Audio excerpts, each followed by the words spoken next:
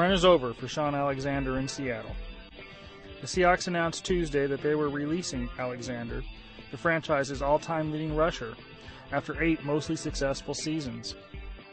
The Alexander era began in 2000, when he was drafted in the first round with the overall number 19th pick, and concluded this year as the team lost in Green Bay in the NFC semifinals.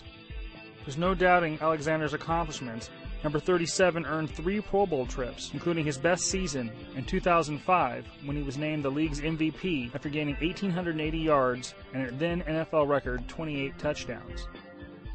Alexander finishes as the Seahawks' all-time leading rusher with the 25th best total in NFL history.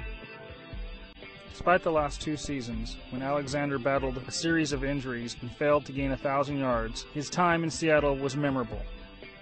How will you remember number 37?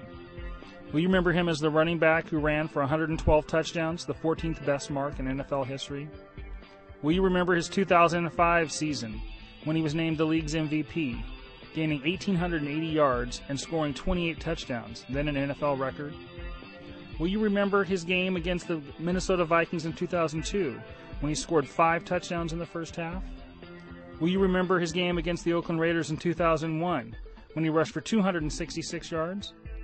Or will you remember the game in 2006 at Qwest Field when in a driving snowstorm he gained 201 yards on 40 carries in a win over the Green Bay Packers?